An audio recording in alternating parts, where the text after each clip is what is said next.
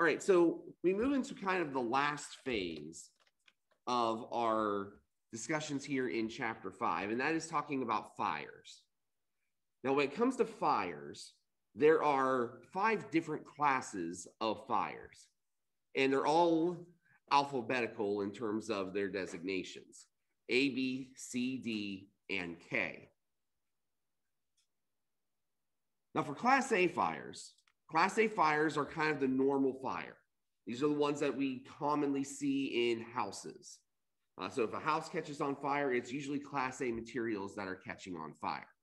These are things like wood, paper, clothing, fabric, plastics, rubbers, those kinds of things. Pretty much Class A fires are common combustibles, common household goods.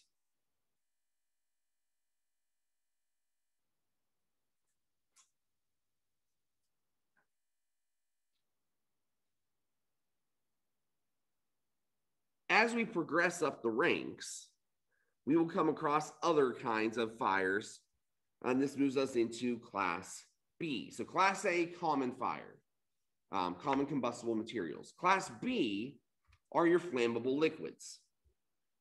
So we would have in here things like diesel fuel, gasoline, home heating oil, oil-based paints, but also flammable gases, things like hydrogen gas, compressed liquid propane, kerosene, liquefied petroleum gases,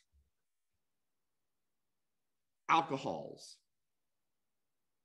common workbench solvents like ethers or lacquers. So if it's a flammable liquid or a flammable gas, it's going to qualify under Class B.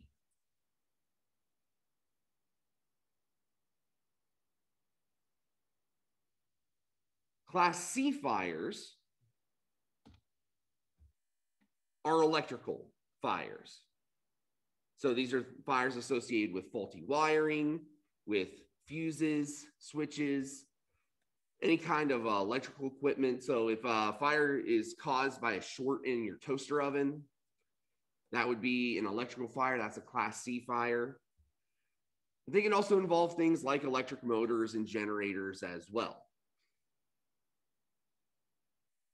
But most often it is faulty fuse boxes, faulty wiring, old electrical equipment that shorts out, those kinds of things. So it might happen in a lot of cases when we see, big fires that start in home or industrial areas. They might be started by a Class C, by an electrical short.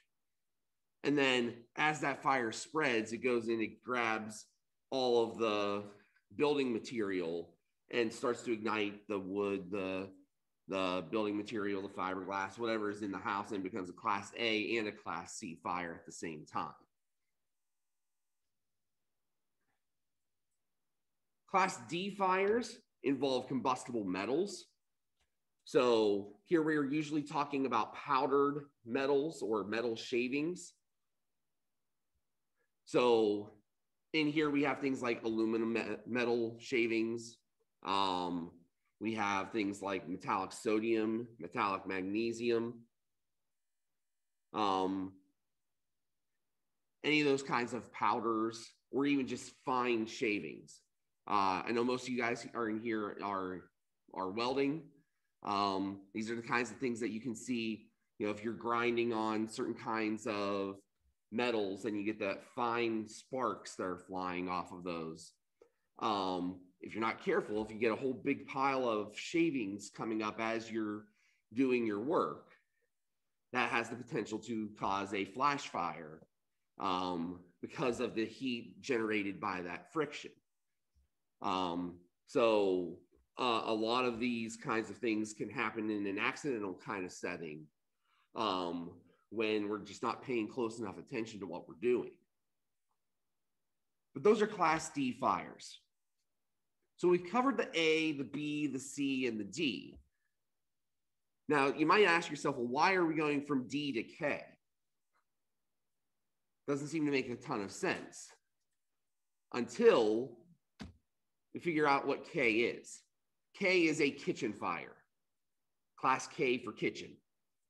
And in particular, we're talking about things like animal fat, greases, vegetable oils, things that are associated with commercial fryers, restaurants, cafeterias, catering, fires that can start inside of pans. So, you cook up some bacon and the bacon gets too hot and the grease starts to smolder and eventually catches on fire. That is a class K fire. Now, on the small scale in your home, you can usually put out class K fires just by smothering them in some kind of way. Put a pot lid on top of it, cover it in salt or baking soda to basically wipe out the effects of to block it out from oxygen. Baking soda is usually a decent choice because as baking soda heats up, it often will decompose into carbon dioxide, which kind of has a secondary helper. But in large scale kitchen fires, anybody here ever work in fast food? Work in a restaurant? All right, me too. Put myself through the first 2 years of college working weekends at Wendy's. It was not exactly a fun thing to do. But it was an important thing because I needed the money. And that's exactly what it was. We went through training, and it was basically, okay, if a fryer catches on fire, this is what's going to happen. And they'd show this big elaborate video, and they'd show,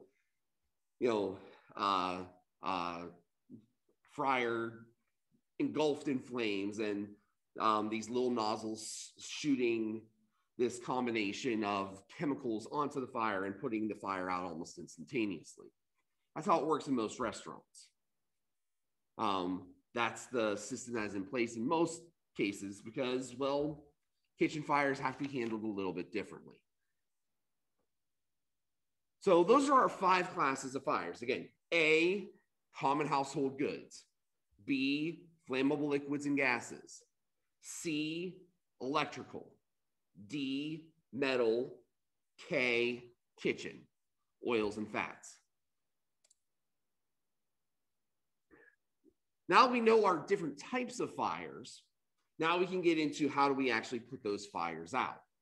And so for most cases, the thing that we think of the most often when it comes to putting out large fires is using water. Now, when it comes to fire extinguishing, we need to go back and look at our flame tetrahedron. Remember, all 4 of those things need to be present in order for the reaction to continue, in order for the fire to continue.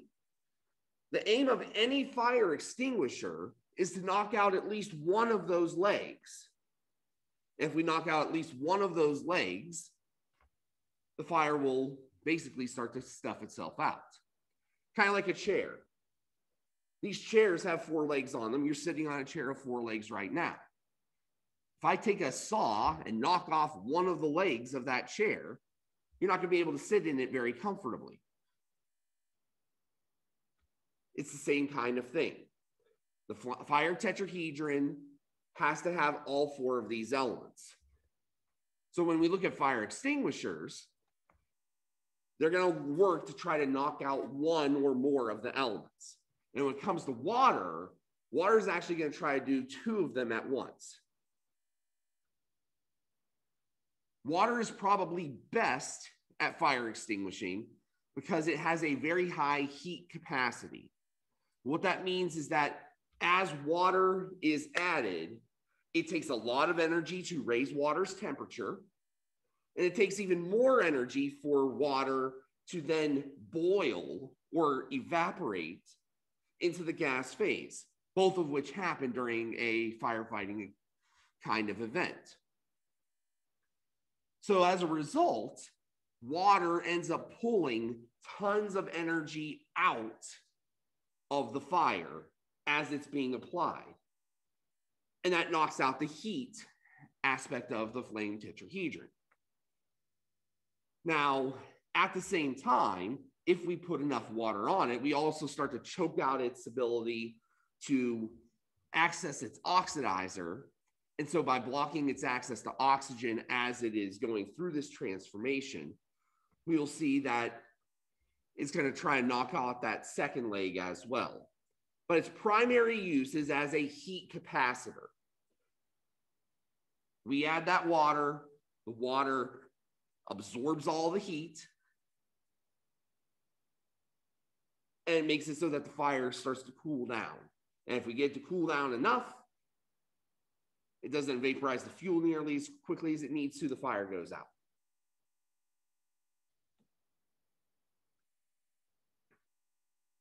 Now, the problem with water is that those fire hoses dump a ton of water all at once.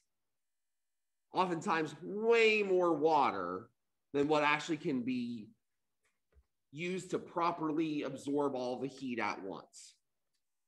And so what happens is we end up getting a ton of water that just ends up sitting at the site.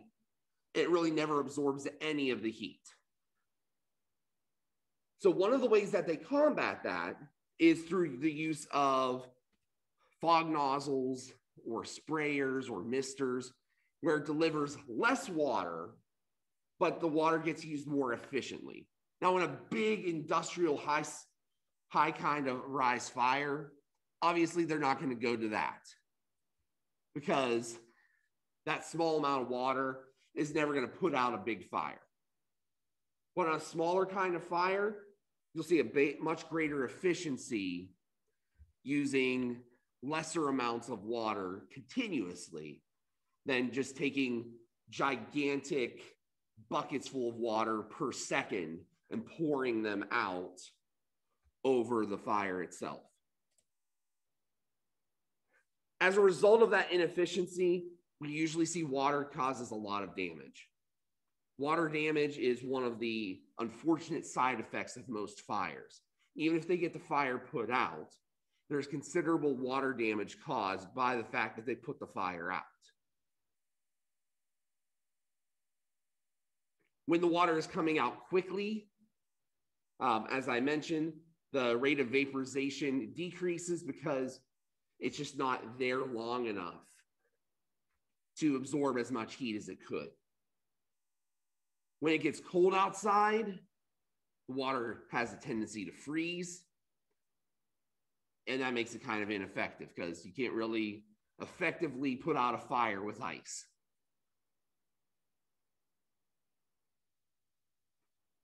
In Class B fires, water is usually ineffective because of density. The burning liquid is less dense than the water, so it just floats on top of the water. And so the water doesn't smother it at all. It does take away some of the energy, but it doesn't trap it away from the oxidizers or anything like that. As a Class C firefighter, water is terrible. As any of you with a phone know, water and delicate electronic circuitry do not mix. And water does tend to react with burning metals. So what we're getting at with all of these little notes here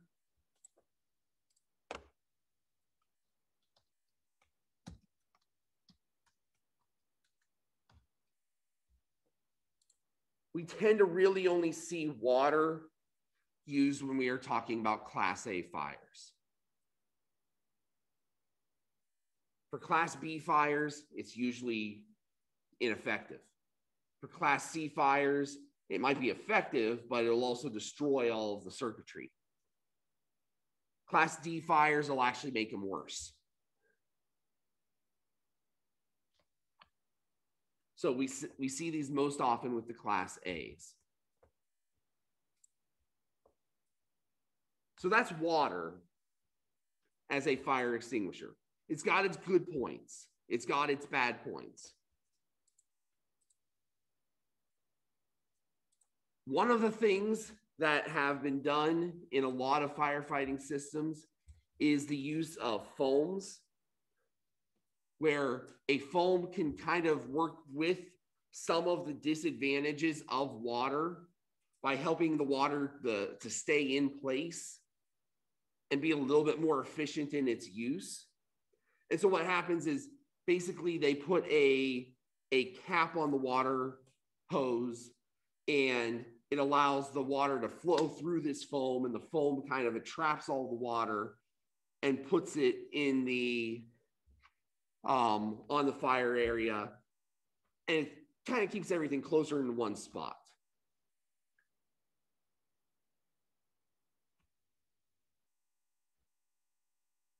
So in foam systems, we do get greater efficiencies with water as a fire extinguisher because the water has been kind of trapped in this gel or this foam instead of just flowing out everywhere.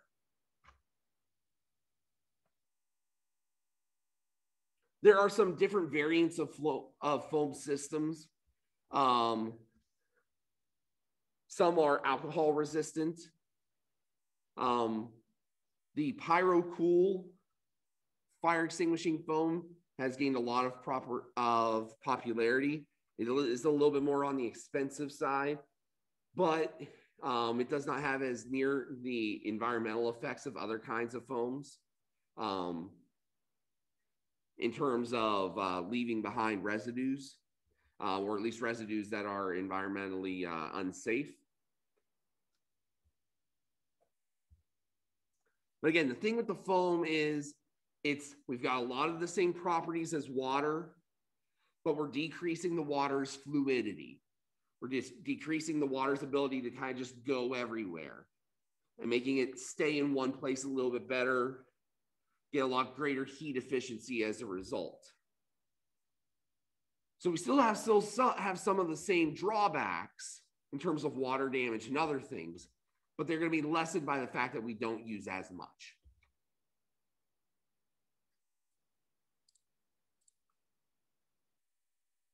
So these are examples of portable foam extinguishers.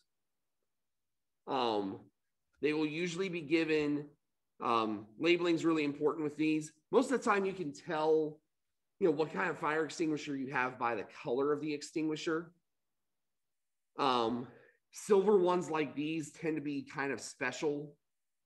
And so the label here telling us that it is a foam extinguisher. Most fire extinguishers are in the red or yellow kind of coloring.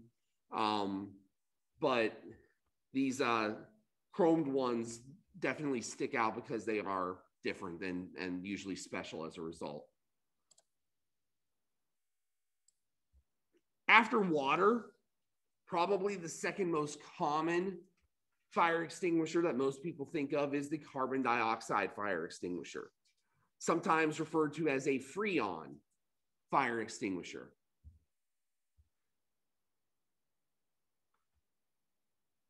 Where it is effective is because carbon dioxide is a heavier gas than air. And so when we spray carbon dioxide onto a fire, the carbon dioxide is going to sink toward the bottom of the fire rather than rise up. Its primary role is as a choking agent. It is going to separate the fuel and the oxidizer from each other. It is going to do so because it is more dense than oxygen is as well. So it's more dense than nitrogen, it's more dense than oxygen. It's going to sink and help to separate the fuel vapor and the oxidizer from each other. And if we can separate the fuel vapor and the oxidizer from each other, we knock out that chain of reaction, take away the oxidizer. It works out pretty well for lowering the capability of the fire to continue.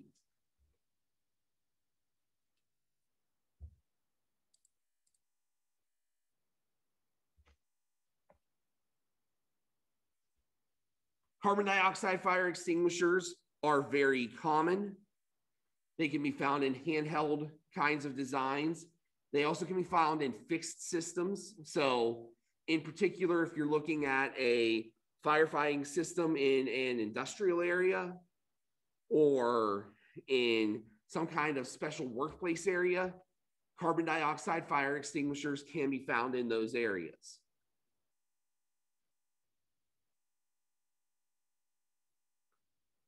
Obvious concerns with carbon dioxide fire extinguishers are asphyxiation.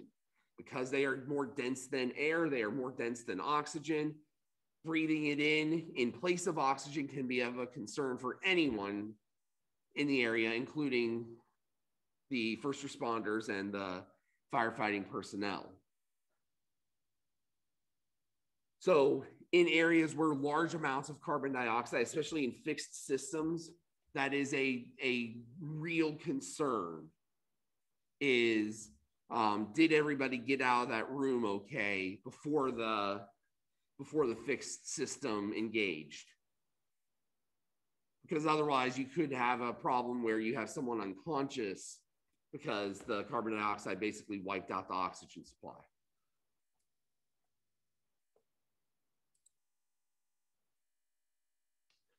These are your carbon dioxide fire extinguishers.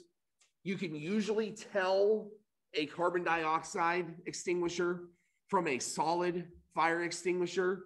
The nozzle on the end is usually wider for a carbon dioxide extinguisher because as that freon gas starts to expand and the carbon dioxide starts to come out, it'll want to fan out, and that's going to cover a wider area as it comes out of the fire extinguisher.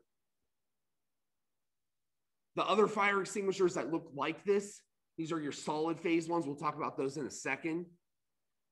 And those ones usually have very thin round nozzles because it is shooting out a solid material, and you want to be very targeted and direct with where that goes. Because otherwise it makes a real mess. This is an example of a fixed system. So in areas where you might have large amounts of combustible material that are present at elevated temperatures, like a printing press, a fire extinguishing system like this is necessary and useful in the event that the natural events of the day cause the paper to ignite.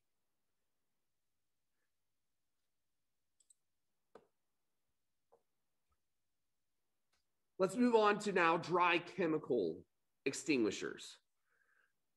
Dry chemical extinguishers are the most common extinguishers for household use.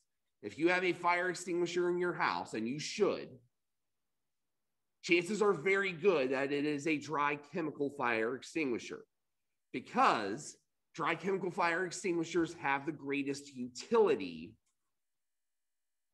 of the bunch. They are usually referred to by their classification in terms of which classification of fires can they put out. So BC fire extinguishers, which carbon dioxide is also a BC extinguisher.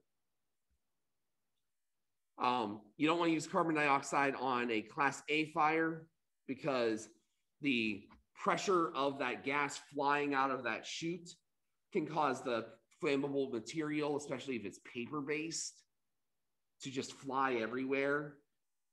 And that might not actually put out the fire, might actually cause it to spread.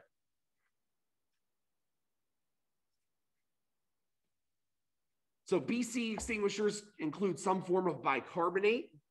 Sodium bicarbonate, potassium bicarbonate are the most common examples.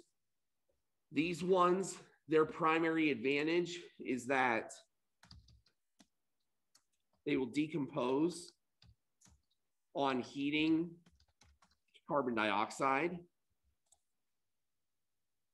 So you have a solid phase material that helps to start choke out the fuel from the oxidizer. And as it heats up, as it absorbs some of that heat, it forms carbon dioxide gas, which is heavier than air, to help continue to provide that barrier between fuel and oxidizer.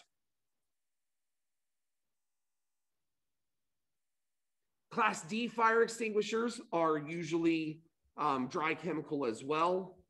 These oftentimes will contain graphite or other kinds of materials that will more or less form a barrier upon encountering the hot metal and more or less coat it with a non-flammable lubricant. The most common inside fire extinguishers are the ABCs. These include monoammonium phosphate. The thing with all of these dry chemical extinguishers is that the materials inside are solids and they leave really nasty residues behind.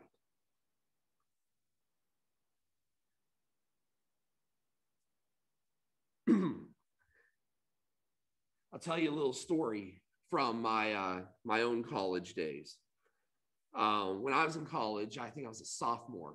I was staying in the upperclassman dorm, and I was on the floor with a bunch of athletes. Our college had a pretty good swim team, and they came back. They had just won the conference championship in swimming, and they were having some fun in their room. And about 2 in the morning or so, they decided that they needed to have some fun outside of the room.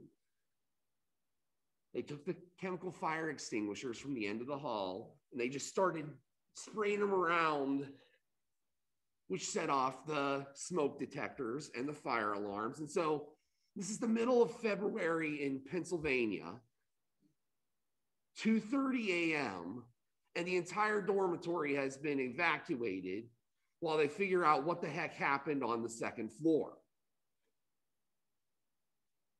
It took 4 hours for the dust to settle on the second floor.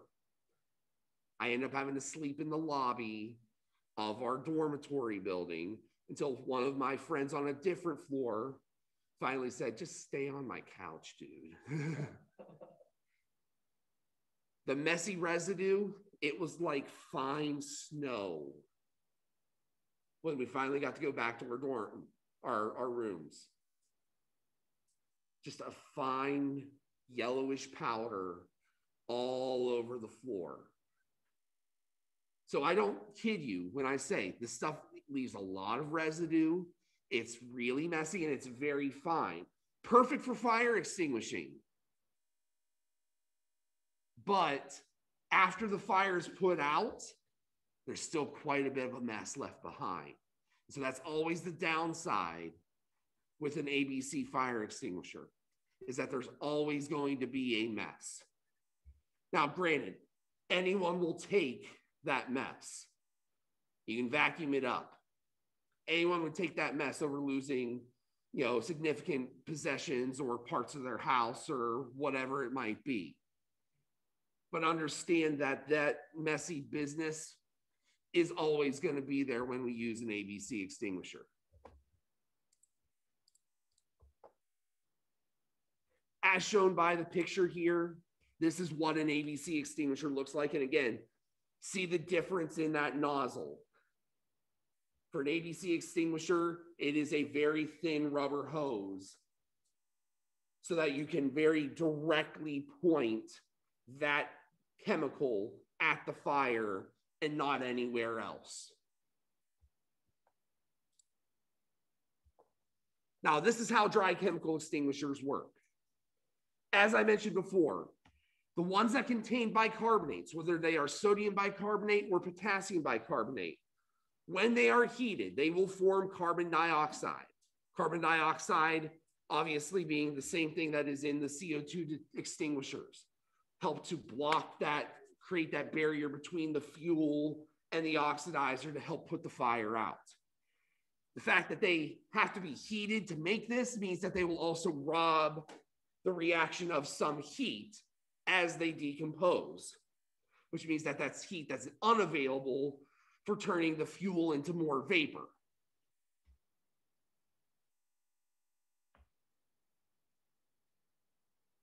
The reason they work on Class B fires, sodium ions, will react with each other, will react with the flammable material, and that will produce water. And the water, as we talked about before, acts as a heat sink and prevents the fuel from forming more vapor to allow the reaction to occur. So we've got Class B, Class C, and Class A to a degree taken care of with those things. The carbon dioxide aspect, and for those flammable liquids, getting the water formation to help rob some of the heat from the reaction itself. For your ABC, these are going to decompose upon heating just like the bicarbonates do. So we're robbing the reaction of heat.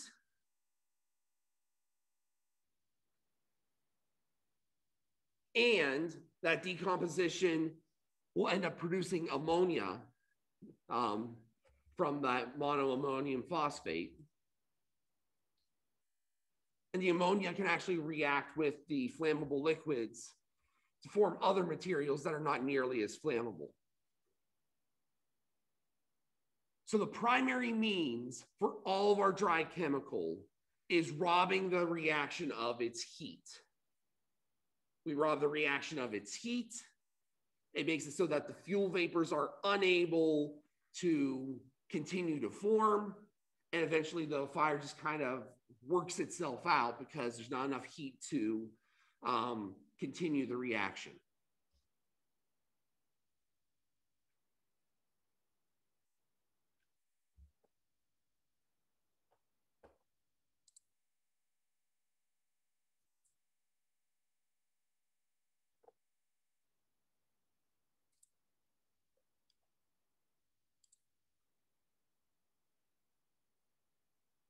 Two more classes to talk about.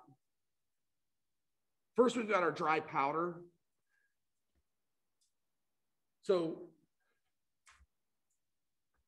for Class D fires, I mentioned this before, graphite is the primary ingredient in those dry chemical extinguishers. What happens there is the graphite reacts with the metal.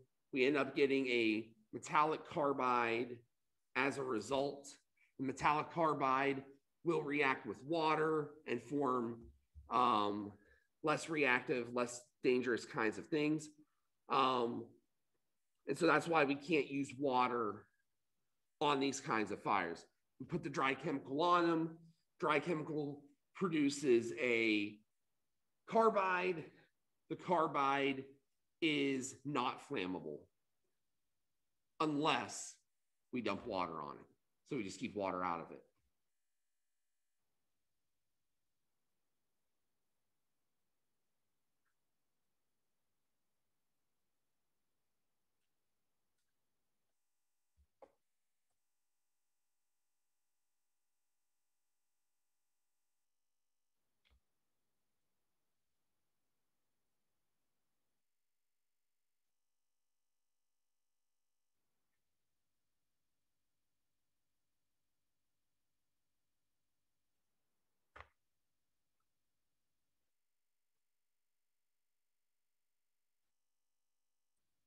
And then finally, we have our Class Ks.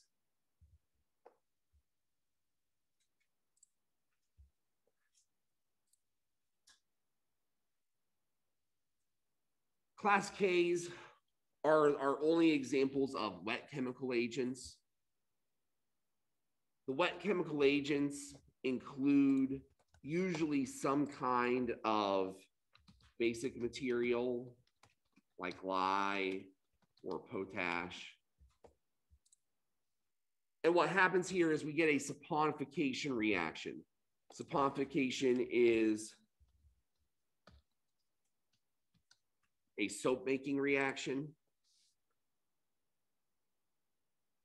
So what happens is, if you're familiar at all with kind of the old-time way of making soap, you take a hot fat material, you get it up to a boiling kind of temperature, and then you hit it with base, usually lye. and it'll start to get the fat to clump up into these solid pieces that eventually you press together and you form, and it makes a soap. If you're familiar at all with the movie Fight Club, that's kind of the process that is used, and there's a whole other thing about lye with that particular movie. But the idea is, by creating these soaps, we effectively do two things. A, we take away a lot of the heat because a lot of the energy gets sucked out of that. And we turn the boiling fat into this solid material that is not flammable. Now, usually this works within a fixed system. I thought I had a video here. It got taken down apparently. But I was talking about the stuff that happens in those commercial fryers, those big nozzles that are above fryers. If you ever look closely, next time you go to a fast food restaurant, take a peek into the kitchen. You'll see these nozzles above the fryer areas, and those shoot out the lye in the event of a fire. And it puts out the fire pretty much instantaneously. Now, there is a commercial version of this that is handheld. Again, you can see here it's in a silver fire extinguisher as opposed to a red one, because it is different and we want to visually monitor that. But folks, that is the end of chapter 5. So again, homework and quiz are due next Wednesday. But if you have no questions here, call it a day. I'll see you on Friday.